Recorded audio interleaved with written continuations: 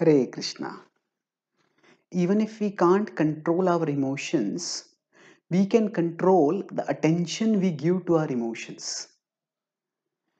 Sometimes our emotions come upon us unpredictably. We feel bored, we feel lazy, we feel angry, we feel annoyed. Now, when these emotions come upon us, we might just feel as if they're coming of their own accord, and we might feel that we are helpless. So, what can we do in such situations? Actually, we can control the attention we give to our emotions. What does that mean?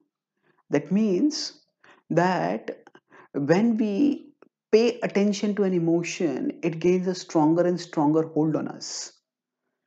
But if we don't pay too much attention to that emotion, if we continue trying our best to do what we can, that lack of attention to the emotion can weaken that emotion. And even if that lack of attention doesn't weaken the emotion is like a wave. It rises and it falls. Krishna in the Bhagavad-Gītā in the 14th chapter talks about the three modes of material nature.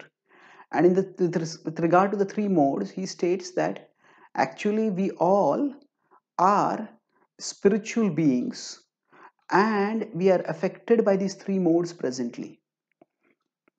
So he says, Prakasham cha pravrittim cha mohameva cha pandava na dveshti sampravrittani na nivrittani kankshati udasina vadasinam gunaryo na vichalyate gunavartanti tyeva yovatishtati nengate. Is that prakasha pravritti and moha, that is clarity, hyperactivity and lethargy. These three are induced by the three modes of sattva, rajas and tamas, goodness, passion and ignorance. And when these are induced, what does he say we should do? Don't rejoice when they come or don't resent when they go. Conversely, don't resent when they come and don't rejoice when they go. Just be detached. Udasina vadasinam, just be an observer.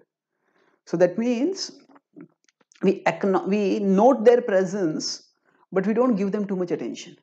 If an unwanted visitor comes and knocks on our door, say we can't drive them away. Suppose if somebody is just outside our premises and they are hawking something, then we may not have the authority to drive them away if they're a hawker advertising some product. But what we could do is we could choose not to pay attention to them. And we can't not pay attention to something. We can only choose to pay attention to something else. And if we have something purposeful to do, if we have something that is not just purposeful but also attractive for us, and if something is purposeful, attractive and potent, then it can absorb our attention. And that the Bhagavad-Gītā recommends is devotional service, engaging ourselves in the remembrance and service of Krishna. And Krishna recommends that in the 14th chapter, later verse 26, when he says that Mam chayo vyabhicharena bhakti yogena sevate sagunan samatityaitan brahma bhuyaya kalpate.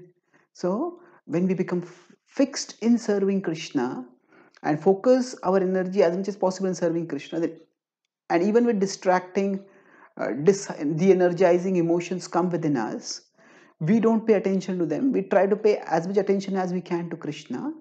Gradually those emotions will wane and our connection with Krishna and purposeful engagement in his service will strengthen thereby.